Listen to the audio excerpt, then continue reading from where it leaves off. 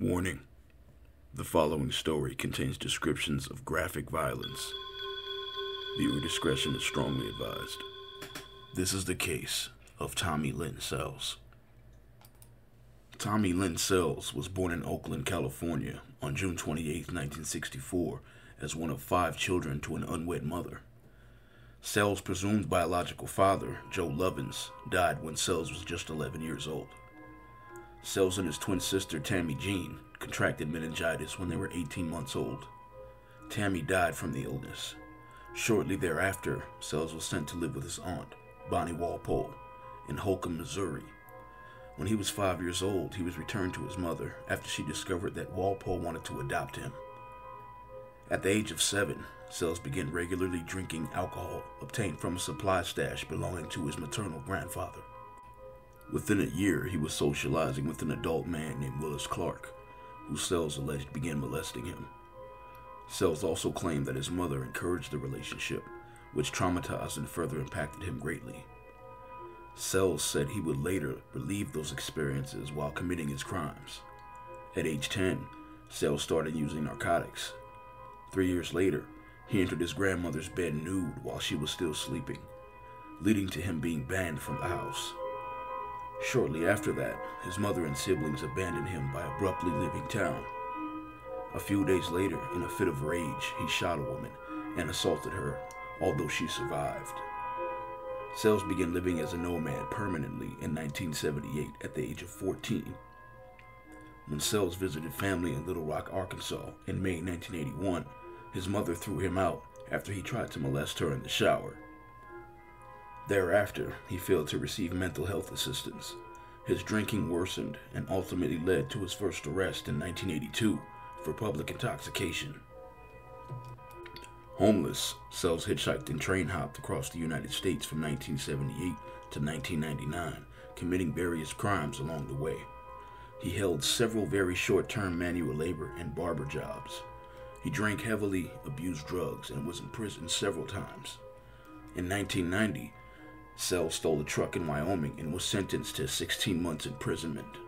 He was diagnosed with personality disorder consisting of antisocial, borderline, and schizoid features, substance use disorder, bipolar disorder, and major depressive disorder, along with psychosis. On May 13, 1992, Fabine Witherspoon, a 19-year-old woman in Charleston, West Virginia, was driving when she saw Sells panhandling under an overpass with a sign that said, "I will work for food." She felt sorry for him and took him into her home, asking him to wait outside.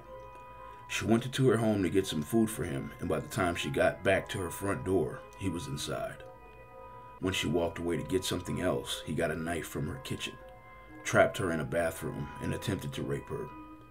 The woman fought back, hitting him in the head repeatedly with a ceramic duck and getting control of his knife and stabbing him, nicking his kidney and liver. In addition, his testicle was sliced. In retaliation, Sells beat her over the head with a piano stool. Sells tried to get away, but his injuries landed him in the ICU and in police custody. Witherspoon sustained significant injuries herself, including a gaping head wound and a severe hand laceration that required surgery. After this attack, Sells took a plea deal on malicious wounding charges and served 5 years in prison. While serving his sentence, he was diagnosed with bipolar disorder and married Nora Price. He was released in 1997 and moved to Tennessee with his wife. He then left her that same year and resumed his cross-country travels. Police investigators believe Sells murdered at least 22 people. Retired Texas Ranger John Allen said, "We did confirm 22. I know there's more. I know there's a lot more. Obviously, we won't ever know."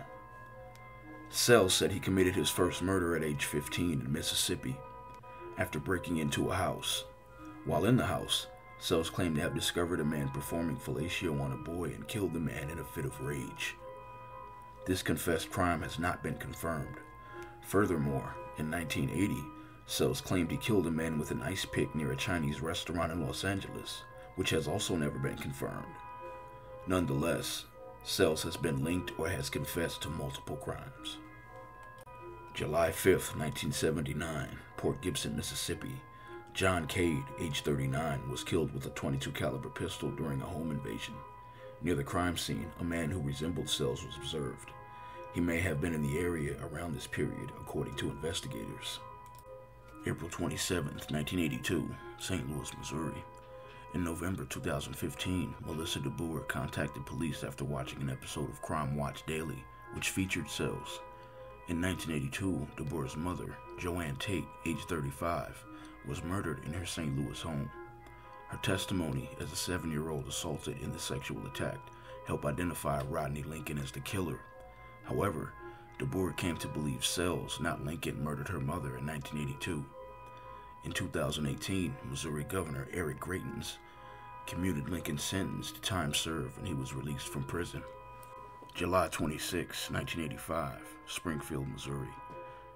In July 1985, 21-year-old Sells worked at a Forsyth Carnival where he met 28-year-old Anna Court and her 4-year-old son, Rory Court. Court invited Sells to her home that evening. According to Sells, he had sex with her, fell asleep, and woke to find her stealing from his backpack. He proceeded to beat Court to death with her son's baseball bat. He then murdered her son because the child was a potential witness. The bludgeoned bodies were found 3 days later, by which time Sells had left town. May 1st, 1987, Lockport, New York. Suzanne Corks, 27, disappeared after leaving a Lockport nightclub alone. Her body was found on September 5th, 1995, at the foot of an embankment near Niagara Falls, 2 miles away. Her cause of death was unknown due to decomposition. In 2004, Sells confessed that he had murdered a woman in the area at that time, and his presence in the city was confirmed. He was even able to identify her in the photographs from the crime scene. Since he had already been sentenced to death, he was not prosecuted. October 15, 1987, Lovelock, Nevada. Stephanie Kelly Stroh, age 21, was last seen at the Four-Way Cafe and Truck Stop in Wells, Nevada. Sells confessed to Stroh's murder. He said he picked her up while she was hitchhiking after he offered her a ride to Reno, Nevada. They took LSD together, then he strangled her in Lovelock, covered her body in concrete, and dumped it in a hot spring. Her body was never found. November 17, 1987, Ina, Illinois. Sells confessed to the murders of 4 members of the Dardeen family. While he was hitchhiking, Sells was picked up by Keith Dardeen, age 29, who brought him to his home for dinner. When they arrived at the residence, Sells put out a handgun and shot Keith in the head twice. He then emasculated him before shooting him once more in the head. Keith's 3-year-old son, Peter Dardeen, was bludgeoned to death, and Sells also attacked Elaine Dardeen, Keith's 30-year-old pregnant wife. She went into labor after being beaten to death and gave birth to their daughter, whose name was supposed to be Casey Dardeen. He fatally bludgeoned Casey before mutilating Elaine's breasts and sexually assaulting her corpse with the baseball bat that he had used to murder her children, which he had left protruding out of her vaginal opening. December 18, 1988, Tucson, Arizona. Kent Allen Lawton, 51, was stabbed and buried in a shallow grave near a homeless camp. Sells claimed he killed Lawton because he refused to pay for drugs. His body was found 2 days later. December 9, 1991, Marianna, Florida. Teresa Hall, age 25, and her 5-year-old daughter, Tiffany Hall, were both bludgeoned to death with a wooden table leg in their home. The killer had kicked in the front door, smashed a wooden table into pieces, and used one of the legs as a murder weapon. Serial killer Angel Matarino Resendez was suspected of the crime originally, but Sells later confessed to the double murder. October 13, 1997, Lawrenceville, Illinois. A 10-year-old Joel Kirkpatrick was stabbed to death in his bedroom while he was sleeping at night. His mother, Julie Ray Harper, ran to her son's bedroom, encountered an intruder wearing a ski mask, and then fought off the intruder before fleeing. The murder weapon, a steak knife from Ree's kitchen, had been left on the floor outside Joel's bedroom. She was convicted of Joel's murder, but was eventually exonerated. October 15, 1997, Springfield, Missouri. 13-year-old Stephanie Mahaney was found in 1997 in a farm pond west of Springfield. According to Sells, he pulled her from her bed in her home at night, drove her to a field, injected her with cocaine, S.A.'d her, and strangled her to death. December 14, 1997, Las Vegas, Nevada. 19-year-old Yvette Sophia Mueller was last seen in an RV park in Las Vegas. Sells claimed to have SA'd and killed the blonde-haired woman in Las Vegas, chopped her body up with an axe, and buried her next to the Snake River. The body was never found because it had been swept away by a landslide, but officials suspect Sells was referring to Mueller. April 15, 1998, San Antonio, Texas. Thomas Brose, age 40, was a carnival worker who was shot to death in his motorhome. He was seen with a man matching Sells' description. Sells initially confessed to the crime but later recanted it. April 4, 1999, Gibson, Tennessee.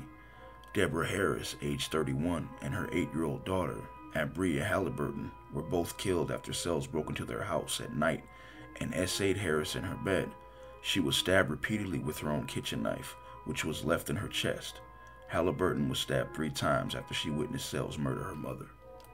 April 18, 1999, San Antonio, Texas.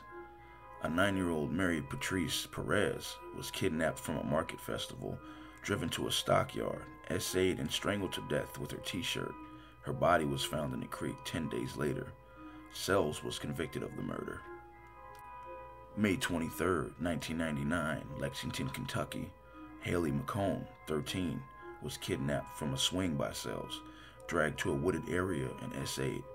She was then strangled to death with her t-shirt and covered with debris. Her body was found 10 days later. Sells was arrested in the area around that time for an unrelated charge. July 5, 1999, Kingfisher, Oklahoma.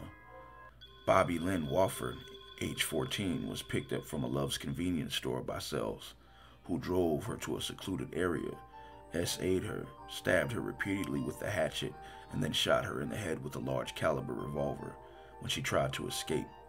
He dumped her body off the side of the road and kept 2 of her earrings. On December 31, 1999, in the Guajira Bay subdivision of West Del Rio, Texas, Sells SA'd, stabbed, and killed 13-year-old Kayleen Katie Harris before slitting the throat of 10-year-old Crystal Surlis. Crystal survived and received help from the neighbors after traveling a quarter-mile to their home with a severed trachea.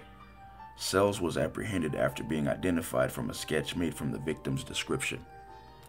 Sells also claimed he killed a 20-year-old woman, who he originally thought was a man, in a drug deal gone wrong in Truckee, California, on January 27, 1989. A report of an unrelated incident established that Sells was in the area and an unidentified female body was found in the area at that time. In addition, at one time Sells claimed to have killed 2 unidentified female hitchhikers in May 1989 in Roseburg, Oregon. Finally, Sells referenced other additional victims who he was said to have killed and dumped in Florida swamps while he worked there, as well as several gay men at various rest stops along the interstate in Pennsylvania.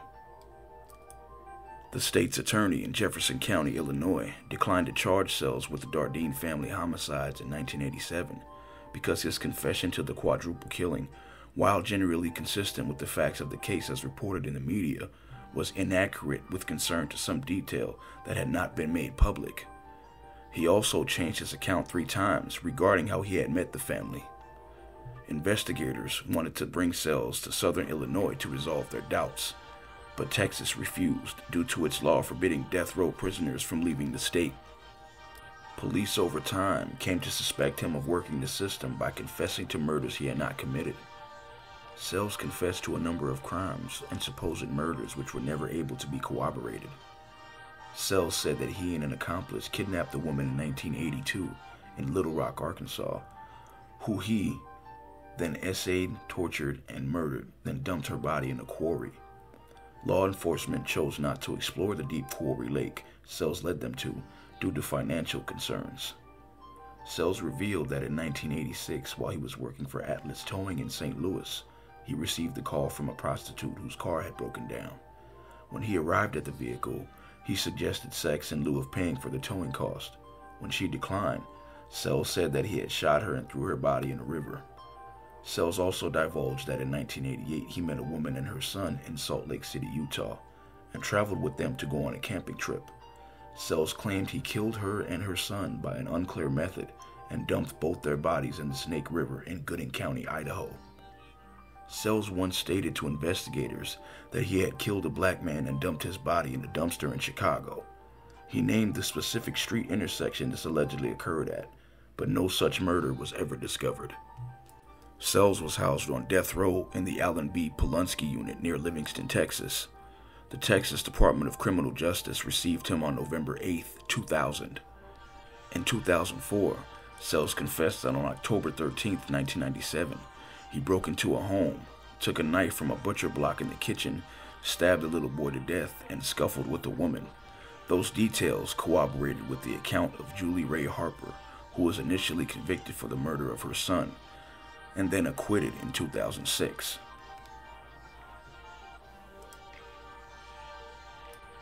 On January 3, 2014, a Del Rio judge set Sells' execution date for April 3, 2014. Sells' death sentence was carried out by the Texas State Penitentiary in Huntsville.